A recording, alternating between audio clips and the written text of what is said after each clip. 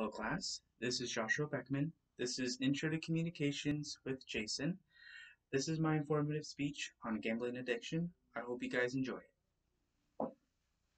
What if I told you that one day you could become rich, and by getting rich, you start gambling. Once you start this gambling, you get an addiction, and then anxiety comes. And once you start, it never stops. According to a website called American Addiction Center, only 2.2% of Americans are getting addiction to this problem, and only 8% are getting help. Gambling is one of the most interesting topic to talk about because whenever we see people go to gas stations or grocery stores or anywhere that we see like lottery numbers, scratchers, casinos, we see them gambling. Gambling addiction has been one of the global attention for many years and is still going on right now as I'm talking to you about this addiction. I am one of those people who are addicted to gambling, and I kind of slowed down a little bit. From May 2019 to right now, I've spent over $2,000 on gambling, on scratchers and anything like that. So now I'm close to getting my money back. So my main points that I want to talk about today is the types of gambling. Second, I want to talk about the causes and effects of gambling. And third, I want to talk about the treatments of gambling. So without further ado, let us get into it. So I want to talk about the types of gambling addiction out there. So we have scratchers, we have lottery, we have casinos, you have video casinos, you name it. Gambling is what to do with winning and losing with money. According to a website called Healthy Place, Samantha has stated that most gambling addiction is slot machines and video pokers are most of the cocaine or crack casinos of gambling and scratchers too as of right now.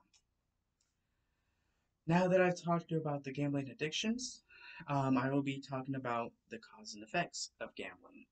So there are causes and effects of gambling.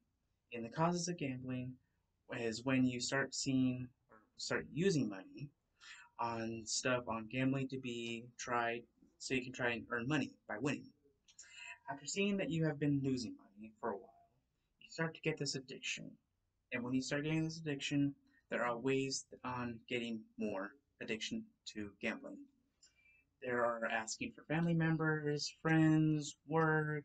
There are ways that you can lose your house, you can lose family, friends, all kinds.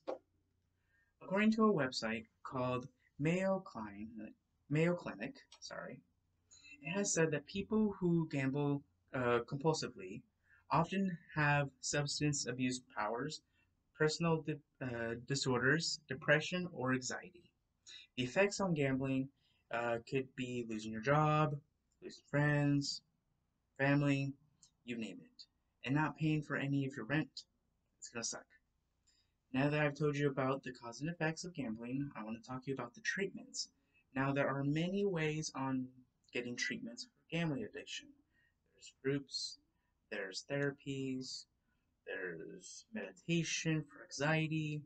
You can get anxiety from gambling, and trust me, I've started to get this anxiety, but then I kind of stopped a little bit of that.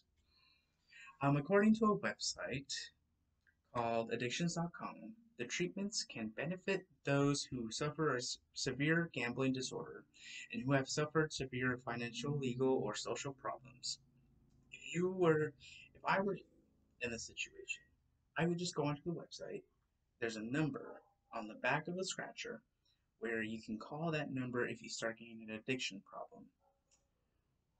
Now that I've told you about this topic, I would like to wrap things up. So the main points that I've talked about today is the types of gambling. Second, I told you about the cause and effects of gambling. And third, I have talked about the treatment. Gambling addiction has been one of the most interesting topics out there that we see in this world right now as I'm telling you this speech. So next time that you go to a store, casino, anywhere that has to do with money, like spending, like starting to get an addiction for it or whatever, think twice before doing it. Thank you.